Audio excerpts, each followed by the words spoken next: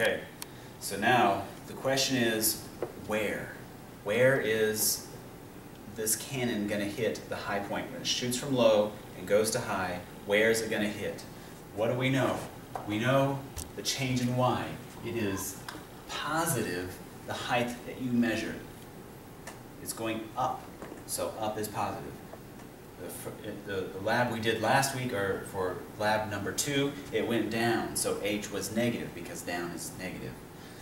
For part A of this lab, delta y was 0 because it didn't go up or down. It landed on a level playing field. But for this part, for part B, it's going up. It's shooting from down low to up high, so it's got to shoot up. So delta y has to be positive h, and you have to measure it. You have to measure it precisely. The question is, what is delta x? The acceleration in the y direction is still negative g. And theta, you've measured it. Depends on how high you stack your books and how the angle of your cannon.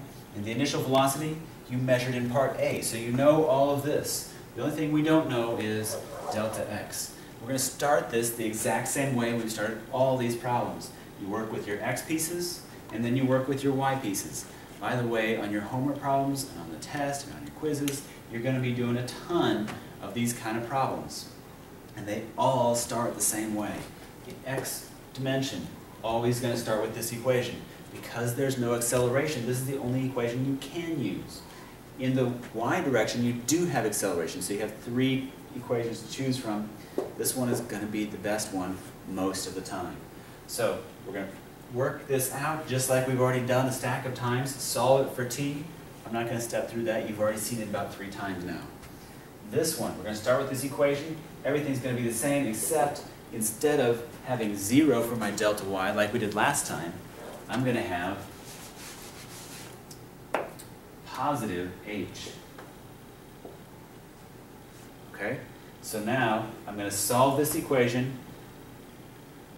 Wait a second. To solve this equation, you should notice we're trying to find delta x. So to get delta x, I see it here, and I see it again here, this time with a square. Oh. And since I don't have a 0 here, one of them is not going to cancel out. That means we're going to fall back, just like we did last week, to this quadratic equation. So let me write this out.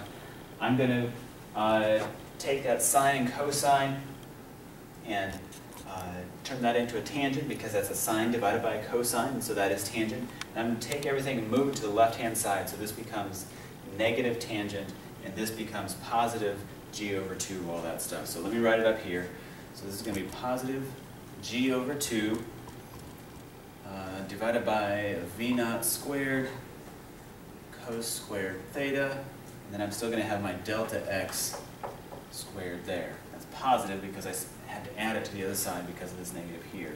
Now this sine over cosine times delta x is tangent of delta x, and it's positive on this side, which means I'm going to have to subtract it over there, so it's going to be minus tangent of theta times delta x. And my h, that's still over here on the left side, so that's going to be plus h. And I've taken everything off the right side, so it's 0 on the right side.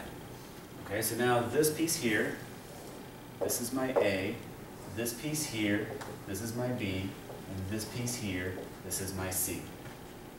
Okay, so I plug it all into the quadratic equation, just like we did last time. This piece here, it goes negative b plus or minus, so starting here, negative b, so this is already negative, so it becomes tangent, positive tangent theta, plus or minus square root of b squared, negative tangent squared becomes positive tangent squared,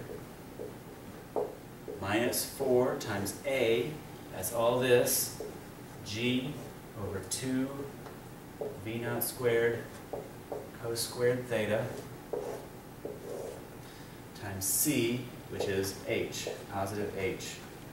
This is all divided by 2 times a, so this is 2g divided by 2 v naught squared cos squared theta. And you see there's a little bit of things we can cancel out here. This 4 and this 2 leave you with the 2 upstairs. This 2 and this 2 go away. And that's about it. But this is great because this equals delta x. And the big question is it the plus sign or is it the minus sign that gives it the answer? And the answer is, on this problem, both. So that's how you do the math.